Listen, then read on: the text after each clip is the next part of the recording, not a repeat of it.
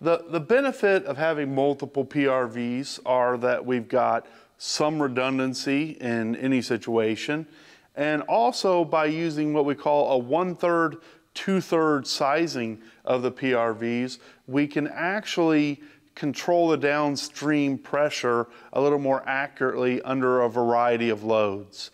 If we set, in this case, the set point of both PRVs the same, we're really kind of eliminating the benefit of having two valves because they're both opening, they're both closing simultaneously, and that's eliminating some of the better control that we're shooting for. So typically what we want to do is look at our inlet pressure and look at our outlet pressure.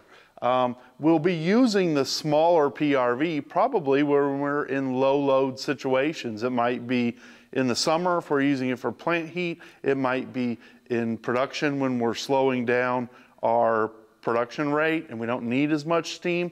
But essentially what we want to do is if this top valve is the smaller valve, we want to set it maybe 3 to 5 pounds lower than the large valve. Now that differential between the two is going to kind of depend on our outlet target.